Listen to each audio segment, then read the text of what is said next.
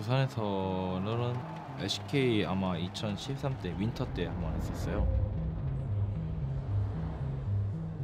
사학이랑 저랑 같이 그 각자의 나라에서 최고가 돼서 붙는 경우가 많았던 것 같아요. 그래서 이번에 만난 건 뭐 당연하게 만난다고 생각하고, 프로 세계에서는 누군가 이긴다면 다른 한쪽은 져야 되는 게 당연하기 때문에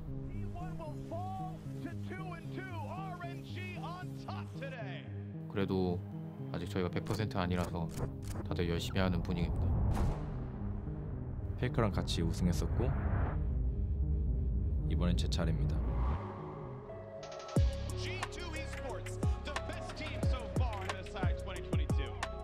RNG, they are very similar to us in a way, but I'm confident that we can do it better.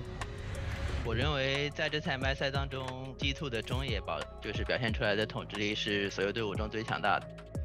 Being on every single player of RNG is a threat. Shaco is really insane. 明天对战 G2 的话，具体的计划就是不太方便说的，但是这一次再面对 G2 的话，我们是势在必得的，要拿下这场胜利。 G2의 영광은 더 이상 과거형이 아닙니다. 전 세계가 주목하고 있습니다. 지금 이 순간이 저와 저희 팀에게 가장 멋진 순간일지도 몰라요. 그렇기 때문에 저희 앞을 막는 것은 모두 뛰어넘어야 하죠. 제가 만약에 우승을 한다면 저라는 임팩트라는 선수가 증명할 수 있는 거고, 어디 나라를 가도 우승할 수 있다는 걸 보여주는 것 같아요. EG, 이번엔 다르다. 보이지 않는 장벽을 깨부수기 위해 나아갑니다. SCS가 불가능을 이룰 시간이 왔습니다. 자비를 보여주지 않겠습니다.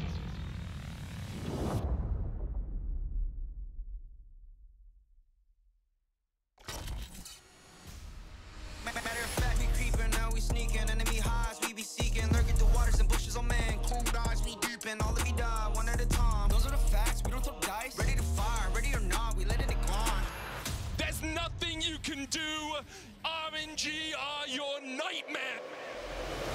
Set it off like this. Set it off like. Set it off like this. Burn it up, burn it up. No.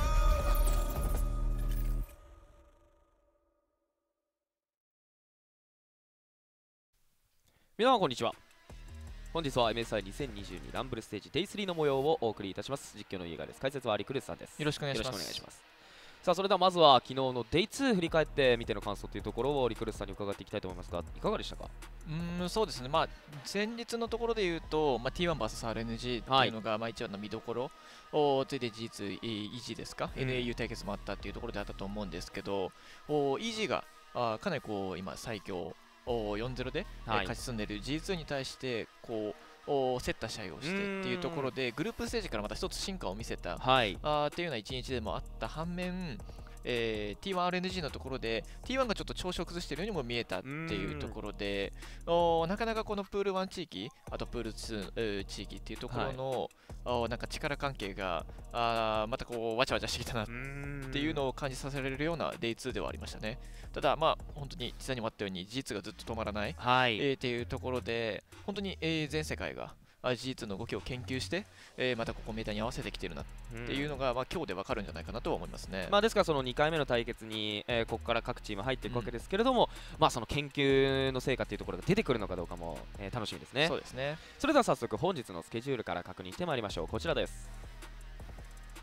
リクルさんの話にもありましたけれども、ちょっとイベルジーニアスが、実スポーツ相手にいい試合をしただけに、調子っていうところが気になっている。そしてさらには逆に T1 がロイヤルネバーギブアップとの因縁の対決ですよね。ちょっとここに敗れる形でという話ありましたけど、そのイベルジーニアス対 T1 が初戦にありますけれども、そうですね、ここで、この力関係が分かってくる、なおかつ順位、4以上が抜けるということになるんですけれども、そこのところでの順位っていうのも変わってくる可能性がある。でなおかつ5戦目ですよね。RNG 対 G2、G2 の試合はもう全て注目ですよね。とにかく彼らがどういった作戦を持っているのか、どういった戦い方をしてくるのかっていうのを研究しないことには、やっぱりそのノックアウトステージ、っていうところに向けてもちょっと勝てるかどうかっていうところが変わってくると思いますので、G2 の試合は全て、見ておかなければいけないなというふうには感じてますよね。連勝記録っていう部分でもね、そうですね、はい、ここまで来てますから、ずっと無敗できてますからね。その連勝記録がどこまで伸びるのか、それとも、今日のこの Day3 で、どこかの、PSG 太郎またロイヤルネマギアップが待ったをかけるのか、この辺り非常に、注目です。さあ改めてになりますが、本日の初戦はイビルジーニアス VST1 となっています。早速ドラフト始まったようなので見ていきましょう。ブルーサイドイビルジーニアス、レッドサイド T1、ともに2勝2敗という中で迎えてきました、この直接対決。気になるポイントとしては、やっぱり T1、フェイカーは水のところでのアドバンテージしっかり作る、で、なおかつそれに合わせて、ケリアがローモしたりとかというところはスムーズにできているんですけど、あとゼウスも1対1のところはかなり安定しているというところがある中で、グマイシがどうしても今自分のパフォーマンスにもちょっと納得がいっていないというところ、インタビューでも話されていた通り、なかなかチームに合っていないというか、連携が取れていない部分も見られる。あとはオーナーもビエゴを使った際の圧倒的なパフォーマンスっていうのはあるんですけど、チャンピオンによってはうまくいってないケースもあるっていうことで、ここの2名がどういうふうにチームと合ってくるのかっていうのが、今後の T1 の課題になってくるのかなというふうには感じてますね。その中、ドラフトを進んでいます。ファーストワンフェイズは両チームともに終えた中で、ファーストピックイビルジーニアスですが、グエンから行きました。これちょっとゼウスに対しての取り上げっていう意図もありそうですかね。ただジャックスのみの番なので、ここに対してはグエンさまざまな回答一応用意はできるとは思いますね。ゼウスでは例えばジェイスとか、アカリ、ガングプランクもまだ残っているということで、さまざま対応策はあると思いますね。さあ T1 ファーストピックはグレイブスからいきました。ジャングルのピックから、そしてセカンドピックでセナにしますか。これはちょっとセナのピックっていうこともあるので、サポートのピックアップはかなり増えるんですけど、ちょっと面白いドラフトになりましたね。かなり早めに取ってきましたね。セナを先に取ると、例えばハラスレーンを作られてしまってセナがスタックを回収できないみたいな、欠点も出てきかねないんですけれども、そういったところは気にせずに取ってきましたね。ちょっと今後のそのセナと何を組み合わせるかっていう点も気になる、そんなドラフトの流れになってきています。イビルジーニアスはセカンドピックでツイステッドフェイト、フェイクに取られたくないというところもあるでしょう。あとはここにどうでしょう、ビエゴとかを合わせるんでしょうかね。ちょっとジャングルミッドで動いていける組み合わせを作ってくるかと思われたんですが、エズリアルにしましたね。エズリアル優先で、ボットレーンのポークレーンを作って、セナに対して、牽制するという意味もある。ただ、ここで AD 系のジャングルを取っておかないと、ツイステッドフェイトグエンとソロレンナーが両方とも AP ダメージなので、なかなかAP ジャングルがピックしづらい中で、ビエゴやリーシンが消えてしまうと、ちょっとドラフト組みづらいかなというふうには見えますね。そして T1 はツイステッドフェイト見てからのこのサイラスの返し、これはセナとも相性がいいので、かなりいいピックに見えますね。さあセカンドバンフェイズ、リクルさんがその指摘されていた部分ですよね。イビルジーニアスのその AD ジャングラーを消してくるんじゃないかと。グレイブスもすでに取り上げてますし、死んじゃうとかはまだありますけどね。まずはリーシンですね。このリーシンは非常に評価を上げてきています。メサイの開幕当初は本当にちょっとリーシンナーフされて今大会厳しいかななんていう評価もあったわけですが、全くそんなことなかったですね。本当にそうですね。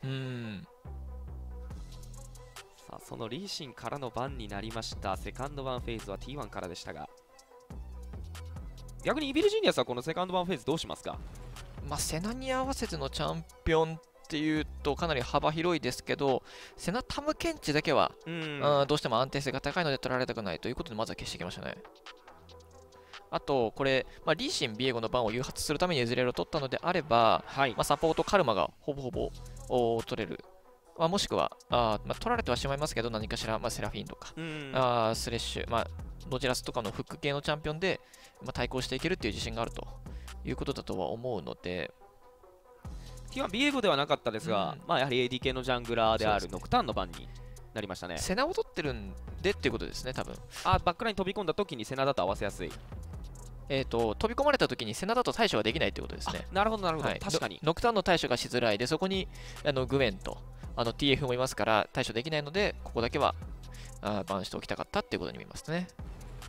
イビルジーニアスはラストバンでブラッドミア、グエンに対して当てられるピック、そうですね、警戒してきましたね。ガングブラン、GP よりも今はブラッドの方が集団戦でもきついので、カウンターとしては機能するだろうということでの警戒でしたね。ただ、GP が空いたので、ここは取ってきましたね。各チーム、このグエンに対して何を当てるかというところが、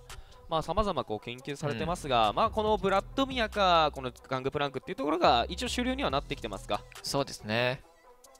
いや、これ、ユーミとか行くとちょっと怖いですけどね、なんか場合によってはサイラスサポートとかやりかねないので。ハード、セラフィーン、やはりちょっとポークですよね、ですよね。主軸にできるチャンピオン。バードでもいいですね。ただ、なんかカルマとかセラフィンとかした方が良かったかなとは思いますけど、バードにしたことによって、より、チームに足りないエンゲージ要素を補えるっていうのが利点ですよね。そしてラストピック、イビルジーニアス、残るはジャングラ、AD ジャングラーを取りたいという話もありましたが、何も考えないならそうですね、ビエゴが一番合うと思いますけど、ティアの高い、さらには AD ジャングラー、しっかりマッチしますね。で、ここに対してどうするかですね。なんかフェイカーがガリオとか使ってサイラスサポートになるのか、普通に TF に対してサイラス当てて、セナの相方を何にするかは本当にちょっと考えるの難しいですけど、ここノーチラスにしますか。エンゲージできる、この MSI でも非常によく見るピックではありますけれども、そのままロックインになりました。やっぱりこのノーチラスっていうチャンピオンのCC の量が非常に多いので、グエンを止めやすい、っていう意図と、エズリアルに対しての対象指定での捕まえることができるっていう強み、バードに対してもやっぱりエンゲージのプレッシャーが、キルプレッシャーがありますから、いいピックではあるんですけれども、問題はやっぱりセナとの相性ですよね。どうしても断食セナがしたいセナにとって、ノーチラスはそんなに CS を取ってもスケールが良くないチャンピオンですから。ちょっと相方にはね、こうスケール、つまりは装備を積んでいくと強いサポートを置きたいっていうのがありますよね、セナは。そうですね、それがやっぱり従来の考え方なので、基本的にはノーチラスっていうのは取りたくない、合わせたくないんですけど、ただ最近の傾向を見るに、ちょっとその考え方が変わってきてるのかなって思うのは、ノーチラス自体がやっぱり柔らかい。もうどんどんナーフの影響で柔らかくなってしまったじゃないですか。なんで、以前の硬さを取り戻すためにじゃないですけど、ちょっとビルド、CS を取って、単回転も積むことによって、ノーチラスがしっかりと以前のようなフロントラインとして機能するっていうところが、この今のセナノーチラスが、少しずつピックされてきている要因になってるんだと思いますね。確かにノーチラスも装備を積めば、硬くはなれますからね、しっかりと。いや、そうなんですよ。もう今そこを重要視した選択なんじゃないかと。普通のサポートだともうゾーニャ行くぐらいですからそうですね、もう本当に耐久力ないですよね。さあ始まりました MSI2022 ランブルステージ Day3 ゲーム1イビルジーニアス VST1 スタートです。イビルジーニアスが早速面白い動き、ボットレーン固まって動いていきますが T1 も同様に固まってトップサイド、ただこれ反対側なので出会わなそうですね。ただこれはインパクトのレーンをまずは潰したい。なんかこの T1vs イビルジーニアスと、フェイカーとインパクトの因縁っていうのもありましたけれども、そうですね、ティーザー、オープニングのティーザーでも、そのあたり語られてましたけれども、トップサイド中心のまずはレベル1スタート。さあ T1 全員でトップサイド入っていきます。視界がないことも確認しながら、イビルジーニアスはワードを相手のブルーバフ中に置いて引いていきます。ただトップサイド入られてるんじゃないかっていう警戒はしっかりしてましたね。T1 も相手のトップサイドジャングルの十字路付近にワードを1つ置いて、そこから、元のレーンに戻っていくという動きになりそうです。オーナーがどういったジャングルのルートを取るのかっていうのは楽しみですね。ビーゴに対して、低レベル段階でジャングル入っていって荒らすっていうことも、見れなくはないんですけれども、ここは素直にブルーバフからのスタートとしましたね。そうですね、リーシももらいながら、インスパイアードがラプタースタートですかね、この立ち位置。もうグレーブスに対して徹底して、ファームで対抗していくっていうようなルートの選択になりますよね。あ一旦ここはレッドバフもスキップしてクルーグ行って、はい、本当にフルファームのルートになると思います。まあイービルジーニアスもその序盤のオーナーがカウンタージャングルしてくるぞっていう動きは警戒できてるわけですね。ただこの後ですよね、やっぱりそのレッドバフを取ってからがやっぱりグレーブス、はい、ファイト強いので、レッドバフを取った後にオーナーがどういったルートを取るのかっていうのに注目していきたいですね。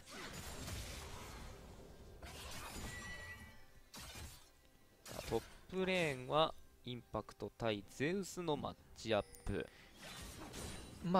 そうですね、インスパイアードがこのルートを取った理由はここにもありますよね。結局トップサイドに、レッドバフからスタートして、仮に行ったとして、トップのレーン状況がゼウスの方がやっぱりいい、はい、レベル3のタイミングで GP の方がレーンのコントロールを取っている確率が高いので、どうしてもトップのスカトルの競り合いでは勝てない。だからこそフルファームのルートを取って、もうすぐさまリコールして、もうボットサイドのスカトル取れたら取るし、取れなければまたファームのルートを再開するっていうことをしたかったんだと思いますね。ミッドレーンではフェイカーがレベル3時点でいいダメージ取れて行いましたね。このレベル3のタイミングで1回オールイン入れておけると、ジャングルプレッシャーからレーンの主導権取り返していけるので、この動き見事ですね。いや、これゼウスのだいぶプレッシャーかなり出てきますね、これは、トップレーンサイドのリバーリフトスカトルのコントロールは T1 オーナーが取っています。ボットレーンケリアフックを伸ばした、そこに最後の包囲を合わせていくがアーケンシフトでダニー対応です。ボットレーンでもレベル3時点での一度スキルを使ったファイトというのが行われました。また再びスネアをケリアがバルカに今度は入れて、体力有利 T1 がボットレーン築きます。バードも W の回復があるので、1度や2度ぐらいならフック受けても問題はないと言えるんですけど、ここまで食らってしまうとちょっとマナが持たないので、一旦リセットのような形になりますね。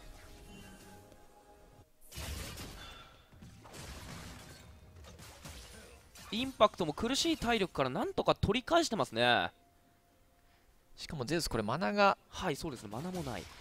一応今ビスケット使ってなんとかっていうところなんですけど、いやこれリコールの駆け引きありますが、いやこれ見えてる。ゼウスリコールキャンセル。インパクトがプッシュを行います。インパクトのサマナする選択はイグナイトとテレポートです。ウェーブの状況がゼウスいいので、ここはリコールしても問題ないということですね。タワー下まで引いてのリコールですね、ゼウス。インパクトは一度押し切ってのリコールなので、ちょっとリコールタイミングでは、ゼウスがいいということにはなりました。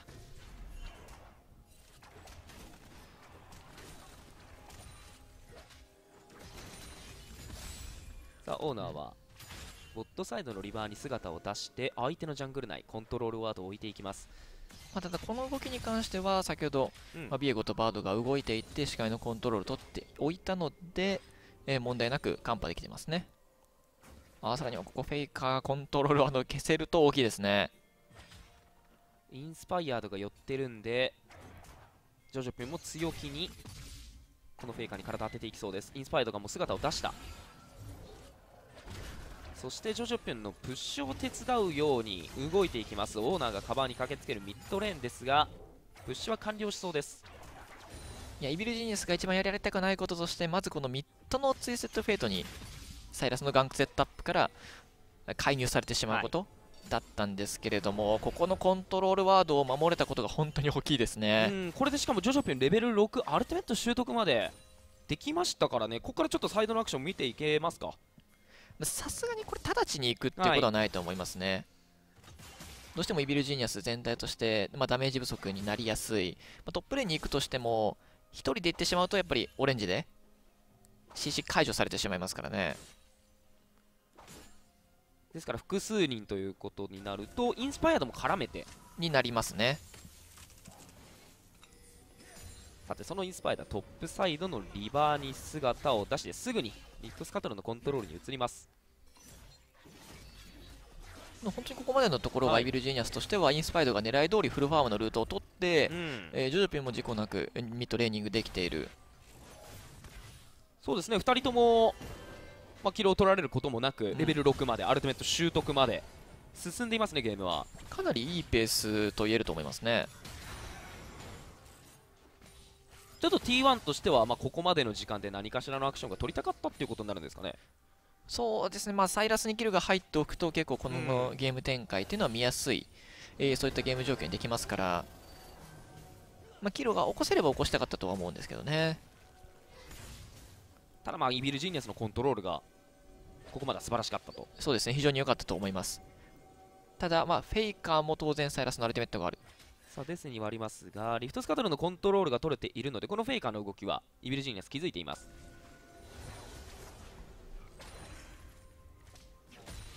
このツイステッドフェイトのノットとアルティメットを使って何かしらアクションが起こせる。グマユシが動きますね。セナなのでということでしょうか。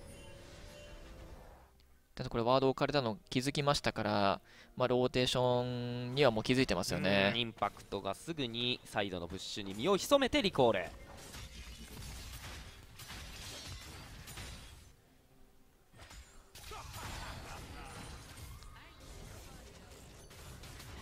これでもうアルティメット使って相手の位置特定しましたね。トップレーン飛びましたよフェイカー。インパクトがテレポートを使ったばかりですが、ギリギリラチ反応してスキップスラッシュ間に合いました。ただこれはプレッシャーかけて下がらせるだけですね。エズリアルバードの位置はもう特定できているので、ノーチラスも寄せてリフトヘラルドを取りに行く動きですね。ヘラルドタッチは T1 です。ケリアのフック当たったぞ。ジョジョピュンバクラー発射ノックアップで連鎖する鎖のムチ。ゴールドカードはフェイカーに投げ返していく。バルカンのカバーが入って宇宙の法則でケリアをスタン。ジョジョピュン生存。インスパイアードがミッドのカバーに入ります。ボレの嘆きはフェイカーフラッシュ使って避けました。その間に T1 はリフトヘラルドの獲得を済ませています。これで T1 としては仮にドレイクのコントロール失ったとしても、もう最終盤のスケールがやっぱり T1 非常にいい構成取れているので、ある程度ゴールドエリアを取って中盤の相手が強い集団戦の時間帯に追いつけるようにっていうような狙いになってますね。このヘラルド使いたいレーンとかってありますかね。ミッドがトップになりますね。セナはスタックである程度火力も出ますし、射程も伸びていくので、そこまでゴールドを無理に入れなくていい。問題はやっぱりこのガングプランクのクリティカルビルドいくのであれば、サオナ姿を出したスモークスクリーン聖なる霧スキップスラッシュで距離を取りましたが、前作はきっちり聖なる霧の中での偽りの発砲から1キル獲得。 T1 ファーストブラッドです。しっかり入れてきましたね。ガングプランク本当に武器系のアイテムを大量に積むので、ゴールドが本当に欲しいところにファーストブラッド入れて、さらにこれでタープレードも取れる。ただリバーでグマイシが捕まっています。最後の抱擁を返していくが、デスに合わせてジョジョピョン先回りゴールドカードを投げつけて、フェイカーのカバー間に合わず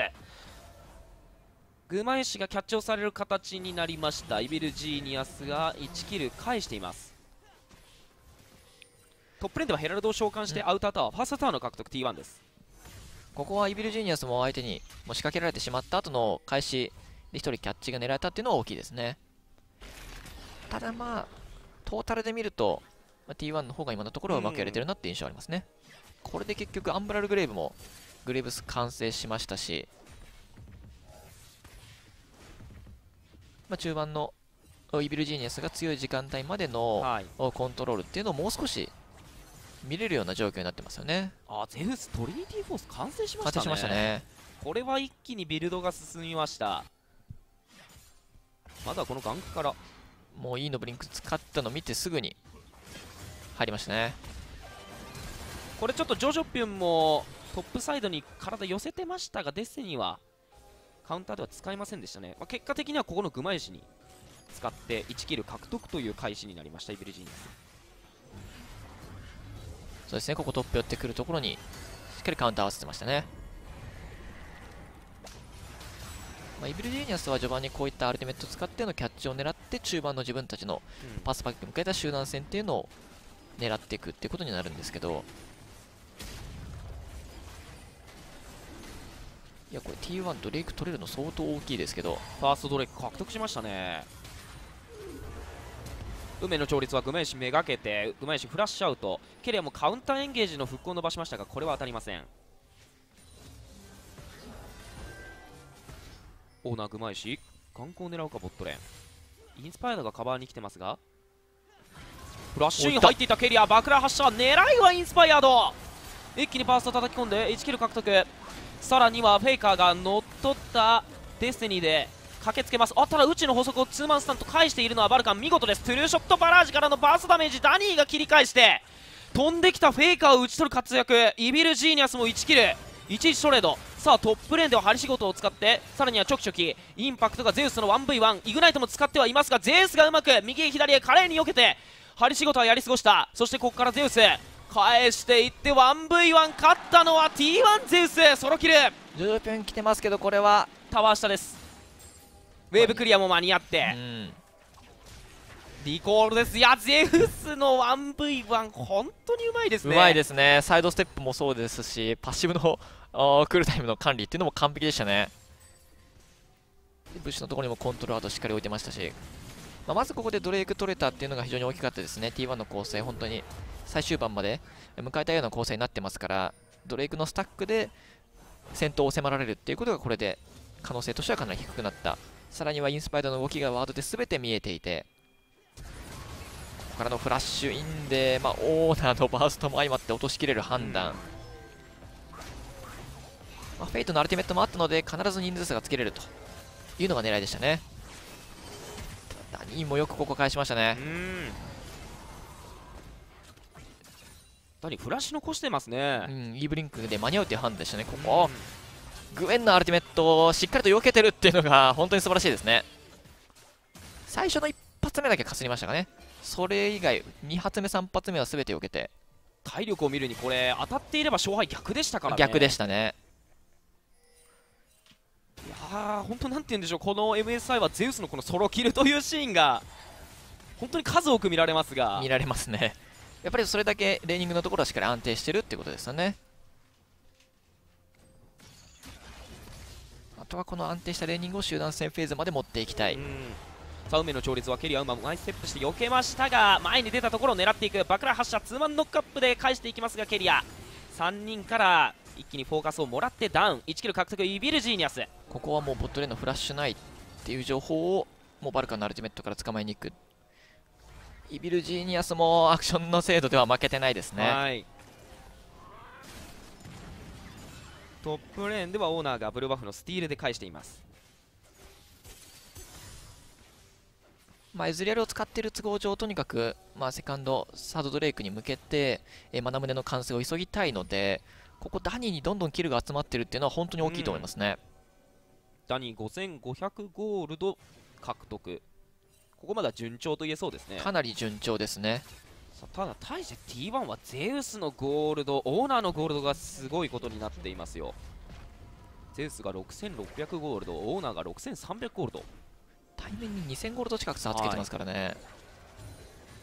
さあヘラルドを始めていた T1 が獲得成功しています。この試合2体目のヘラルド獲得となりました T1。 ちょっとそうですね、T1 のゴールドを稼ぐスピードっていうのがあまりにも速い、なおかつセナ、断食セナである分こう見た目以上に差がついているっていうような側面もありますから。さあ梅の調律、グメンシフラッシュありません。しっかりと当てているのはバルカンです。そこにジョジョピョン合わせてのゲート飛んできて、グマイシ何もさせずにそのままイビルジーニアスがキル獲得です。いや本当に素晴らしいですね。こういったところでイビルジーニアスとでもしても少しの揺れでは満足せずにしっかりキルにつなげていく。いやしかもそのキルの入り方もいいですね。ここまでまたダニーに入った。穴胸からいってるのでもうすでにスタックも310。なんなら次のドレイクに間に合いそうでしたね、これビルド。そうですね、マウンテンドレイクがあと20秒ほどでアップしてきますが、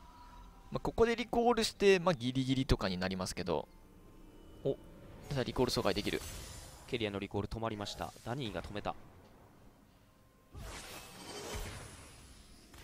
スルーショットバラジグマイシにヒット。トップレーンのカバーはテレポートを持っているフェイカーが対処に当たります。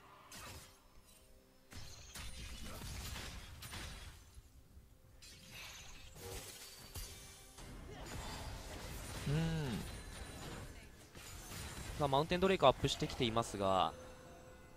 このドレイクファイトでやっぱりギリギリちょっと絵図は間に合わないんですけど、次のドレイクのところからしっかりと参戦できるので、イビルジーニアスからすると間に合ったと言えると思いますね。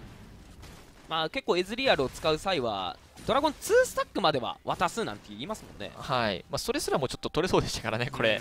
この進行状況だと。それぐらい順調にダニーの装備というのは揃ってきています。マウンテンドレイク獲得は T1 で、ドラゴンは2スタック目、今回ソウルインファーナルソウル、重要なドレイクになりますね。ダニーは育ってるんですけど、その分ちょっとゼウスが育ってるので、そこをどうカバーできるかですね。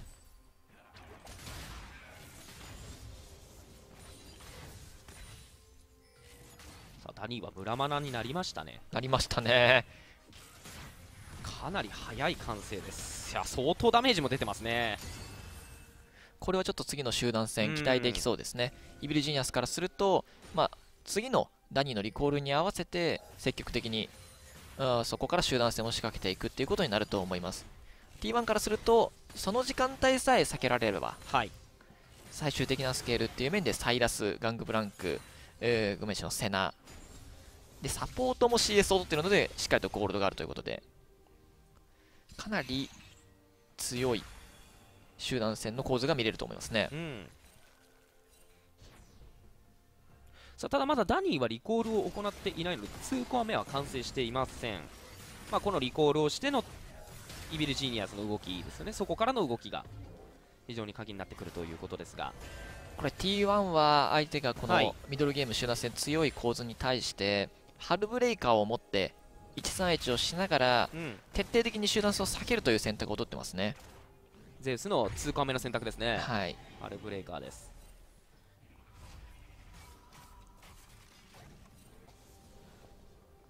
ダニーリコールでトリニティフォース完成させました。ここからはイビルジーニアスの時間。 T1 はここからただ131を狙って集団戦を回避してくる、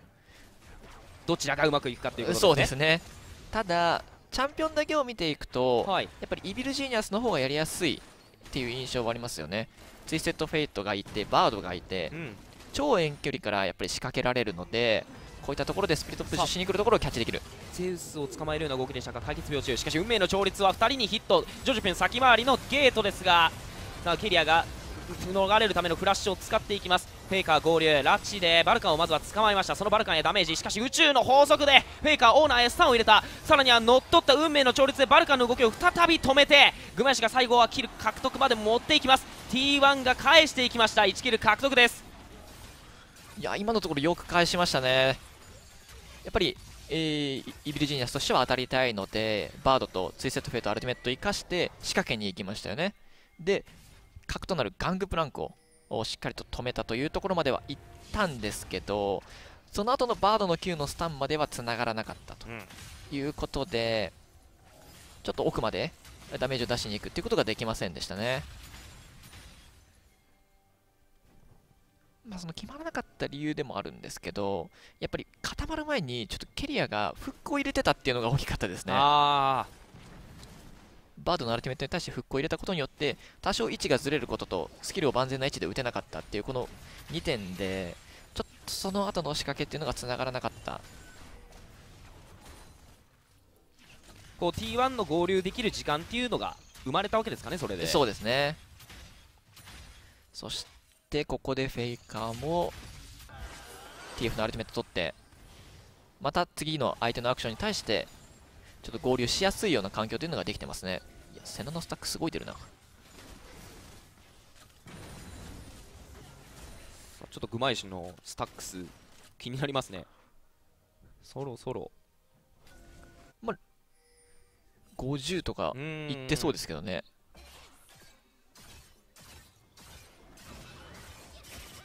エクセキューショナーズゴーリングがあるのでインパクトにも殴り合い勝てる。クルーグのファームも取り上げる。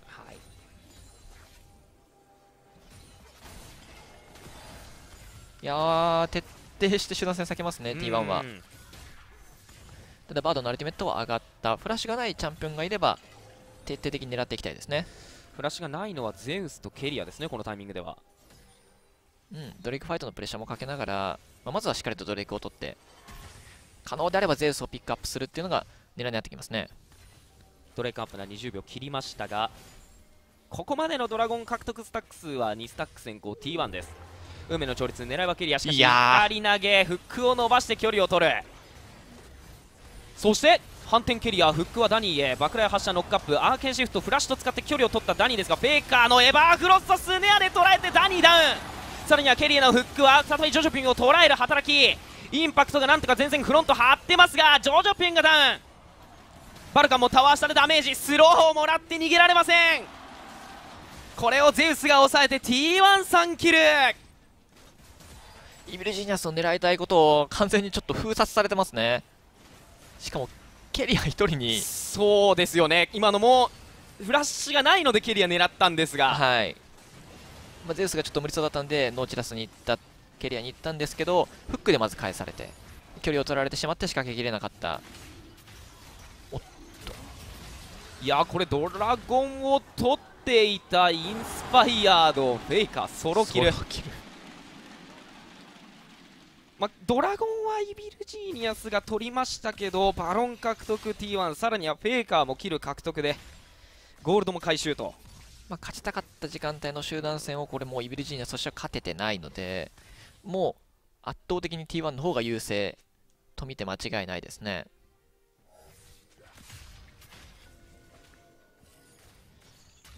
いや T1 が一気にゴールド有利も築き上げましたね。6000ゴールド以上の有利、バロンも獲得で、さらにこのゴールド差は開いていきそうです。このミッドのウェーブクリアが難しいですね。アウタータワーに続けてミッドのインナータワーも取れるか。運命の調律で返していく。グマエシに当たった、カバーするようにケリアが体を前に出します。グマエシにはスキル続きません。イベルジーニアス追い返すことには一旦なりましたが、多くのスキルを使っています。テレポート2枚使ってますからね。これハルブレイカーのゼウスが止まんないですね。これゼウスがトップのインナータワーを1人で抑え、さらには合流するぞというプレッシャーをかけながらこのミッドのインナータワー破壊に成功しました。さあデスティニーを展開してトップレーンのゼウスを狙っていきます。ジョジョピン、さあゼウスはフラッシュアウト、おっと飛び込んできたジョジョピンを打ち取るのはゼウス、さらには逃げ切った。そして集団戦、相手のベース内で行われている、まずはダニーを捕まえています。 T1 インパクトもゼウスとの 1v1 から帰ってくるような形で、その先に待つフェイカーの拉致に捕まりました。一気に3キル獲得は T1。 もうこれはゲームエンドまで見るような動きですね。残っているイビルジーナスのメンバーはインスパイアード、バルカンの2名です。インスパイアードはウェーブを止めるように、ミッドのウェーブをせき止めるように動いていましたが、その間にバルカンがネクサスタワー下フラッシュ使って逃げていきますが、最後の抱擁が当たるトーニングシャドウ、そしてフェイカーの大殺しからのバースト、バルカンダウン、インスパイアードリコール成功しましたが、時すでに遅しネクサスを破壊し勝利したのは T1 となりました。いやこの試合は、最序盤のゼウスのレーニングから、GP を育てていく動き、チーム全体でのゼウスに対するケアっていうのが非常に優れていたのは間違いないんですけど、対応するような形でイビルジニアスはエズリアルがしっかり育ってましたよね。でそれを生かした集団戦を中盤から見ていったわけなんですけど、もうエンゲージに対応するっていう部分でケリアのやっぱり要所要所の反応がちょっと異次元でしたね。いや本当になんて言うんでしょうね、ディスエンゲージからエンゲージまで何でもござれっていうような、もうミッドのシーンなんかはまさしく一人で全部やってましたよね。相手のエンゲージになして相手のキャリ捕まえる、ゴールドをもらった分還元してますよね。確かに確かに今回は相方セナということでファーム取れましたから、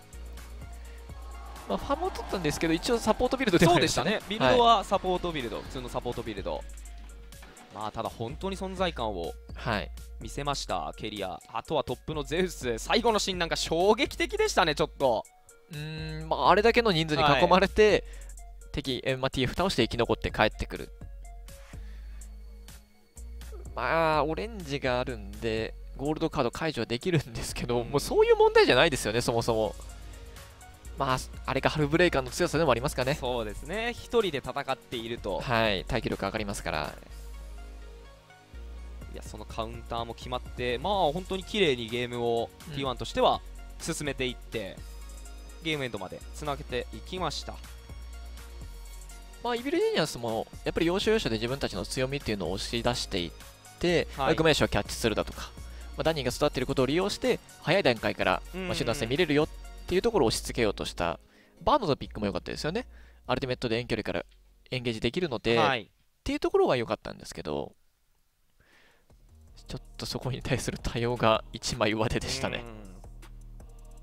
まあ、T1 ちょっとね、この、まあ、昨日は、ロイヤルネバーギブアップとの直接対決に敗れて、ちょっと調子がっていう話もリクルートさんの方からありましたけれども、まあ、ただこの試合を見るにやはり強いチームであることは間違いないですね、本当に。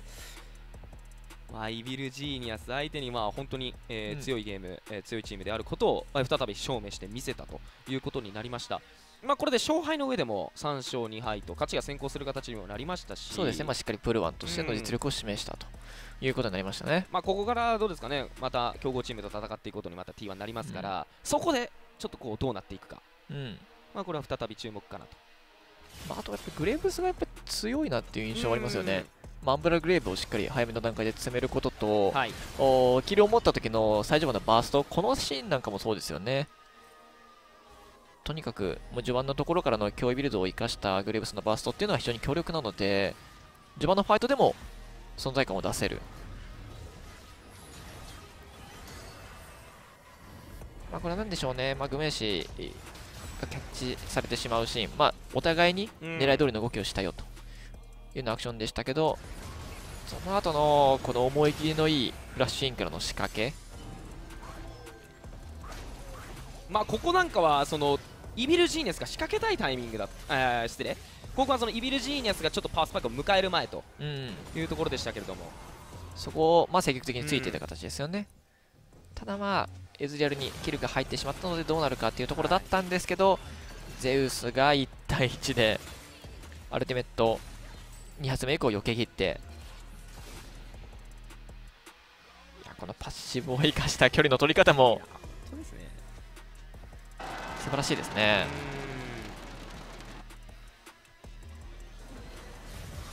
まあそしてここはイビルジーニャスのパワースパイクを迎えたタイミングで仕掛けていったシーンだったんですが、これでまあバードのアルティメット終わりの Q のスタンっていうのをガンクブランクが間に合ってる。で仕掛けきれずにそのまま陣形が乱れてしまって追撃を食らってしまったと。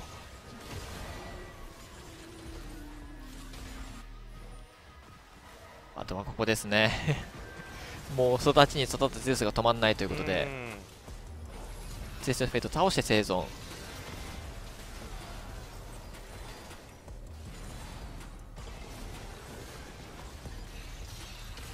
やはりこのイビルジーニアスが仕掛けたいタイミングっていうところ、その狙いっていうところを T1 が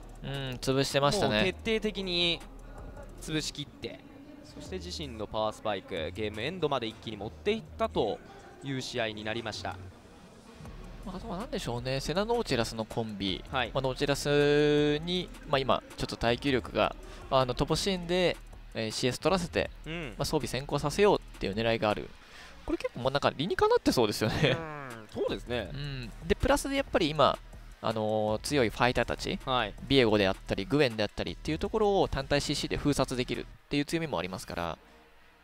ちょっと今後出てきてもおかしくないですね。で自身のファイターたちはセナのシールドやヒールによって、アシストしやすい。選手のどうでしょうね、個人的なその調子っていうところも考えると、なんか今の T1 にはマッチそうな、そんな気がしますけど。そうですね、上半身がかなり強いですからね。そのダメージを見ても、やはりその調子の良さっていうのは裏付けられるような数値になってますよね。14,700。ゼウスが圧倒的に出してますね。グエンの先出し、今のところかなり、バンピックのところでは非常に多く見られるケースにはなってきてるんですけど、ブラッドとガングブランク、ここをどうにかしないと。ジャックスもですよ。そうですね、今回はジャックスバンしてですから、ちょっと今後、そのピック回数っていうのが減ってくる可能性っていうのが、この試合では見えましたね。なんかメタがこううまく回ってるんじゃないかななんていう一面ですよね。